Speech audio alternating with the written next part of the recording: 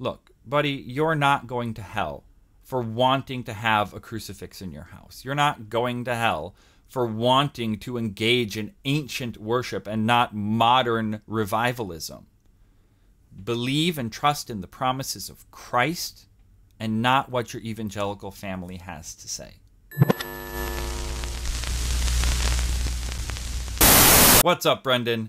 This episode of 1517 Films is exclusively for you, so stick around.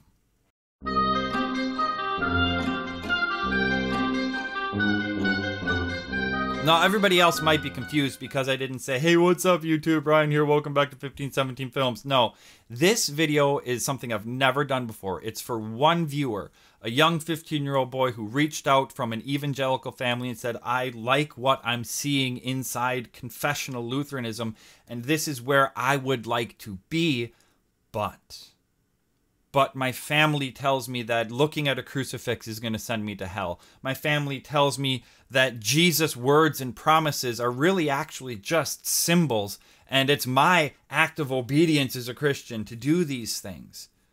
I've been where you are, buddy. I know. I wasn't always Lutheran. I went into all the charismatic evangelical camps trying to find this authentic Book of Acts Christian faith when I was younger, just like you. And I'm 39 years old now, and you know what I've learned?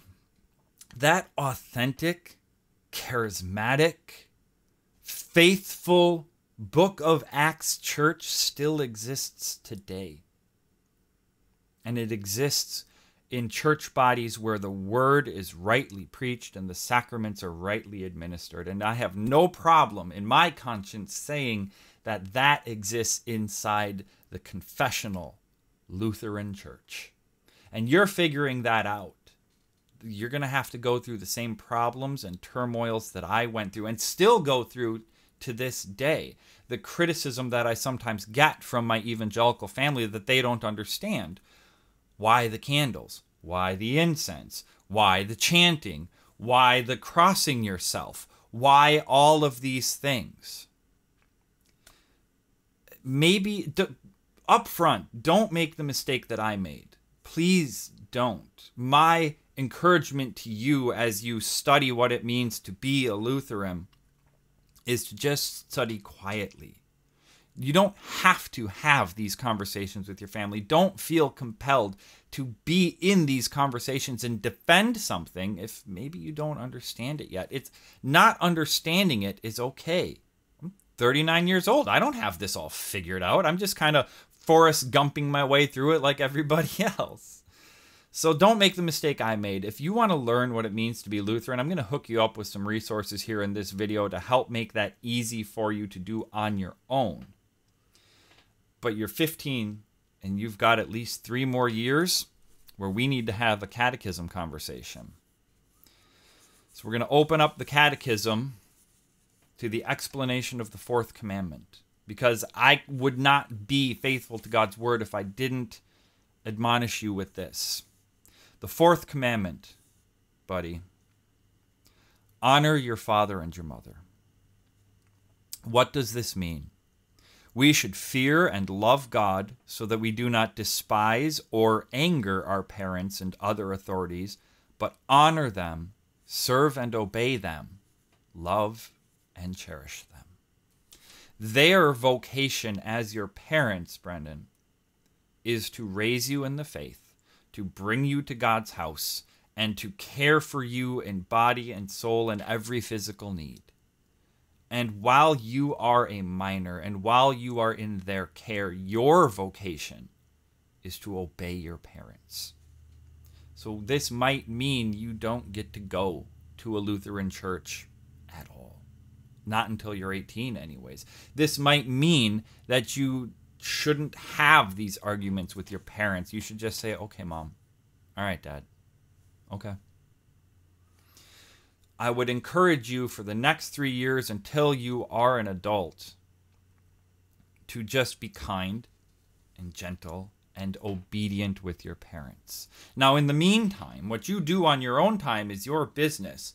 And so in that regard, in the description below, I'm providing a link to a 25-part series on the historic liturgy of the church, the Lutheran Church. This was instrumental in me, even as kind of a long-time Lutheran by that point, instrumental to me in understanding all of the good gospelly goodness that comes to us in the divine service inside the Lutheran Church.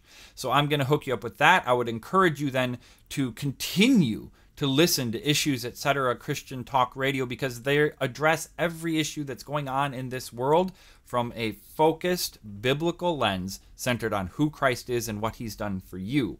And there's nothing, that's Lutheranism. Who is Jesus and what has he done for you? So there's a free resource for you right there, Issues, Etc. I would also encourage you, if you want to listen to better quality Christian music in your everyday life, there's Lutheran Public Radio. It's free, it's online. Their library spans 2,000 years of solid confessional Orthodox Christian music without the garbage of whatever's going on the local Christian fundraising channel on the radio. I would also encourage you to get involved with Pastor Whedon's podcast, The Word of the Lord Endures. It is a verse-by-verse Bible study with Pastor Whedon, who is probably one of the most charismatic people you will ever hear preach God's Word. And it's not the evangelical, what does this verse mean to you? What does this verse mean to you? Cycle of narcissetics, interpreting ourselves into the text. Pastor Whedon draws out of the text that which God intended to say to you, for you, all centered on who Jesus is, what he's done, and why he gives it to you for free. So those are some of the resources. Additionally, lastly, buddy, I would love to send you a copy of the Book of Concord, our Lutheran Confessions, but that's kind of pricey. So until you can go onto Concordia Publishing House's website and get these things for yourself, bookofconcord.org is a free resource where you can read our Lutheran confessions, everything that we believe, teach, and confess as Lutherans. I would encourage you to spend a little bit of money, though. Go to cph.org and get yourself a copy of Luther's Small Catechism. Because it doesn't matter that you're 15 and I'm 39. This catechism is a book of instruction into the Christian faith written for children that I still read to this day. And I read it to my children, too. Look, buddy, you're not going to hell for wanting to have a crucifix in your house. You're not going to hell for wanting to engage in ancient worship and not modern revivalism. Believe and trust in the promises of Christ and not what your evangelical family has to say. Be kind and courteous to them. Part of the 8th commandment, to not bear false witness, Luther says that we are to explain everything in the kindest way. Give them the benefit of the doubt that they love you and they're concerned for your spiritual well-being. They're your parents, they're your family. That's what they're supposed to do. So use these resources. Hell, shameless plug, keep watching this channel, buddy. Use the resources that I've provided. They will bring you to more, but for now, bud, you're 15 years old and you have to obey your parents. And that sucks and that's hard, and I know. But when you're 18, man, come on back. I will help you find a good, solid confessional Lutheran church in your area that you can attend. So thank you so much for reaching out. Thank you for your words of encouragement. I'm glad that I feel like a failure as a representation of Lutheranism, but it's good to see that it still helps even just one person. Never be afraid to comment. Never be afraid to ask me questions. Never be afraid to ask me to explain something in a video that maybe you don't understand about us as Lutherans. I would love to do it. So, Brendan, until my next video, Brendan, may God bless you. The grace and mercy won for you by Jesus' vicarious death on the cross for all of your sins.